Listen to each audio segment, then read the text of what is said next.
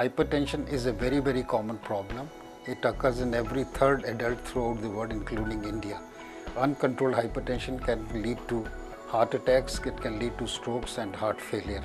And therefore, early recognition of hypertension is very important. Usually it does not cause any symptoms, that's why it has been called as a silent killer. To control hypertension, one should take less salt, one should exercise regularly, one should avoid stress and take lots of fruits and vegetables. Controlling hypertension can halt heart attacks.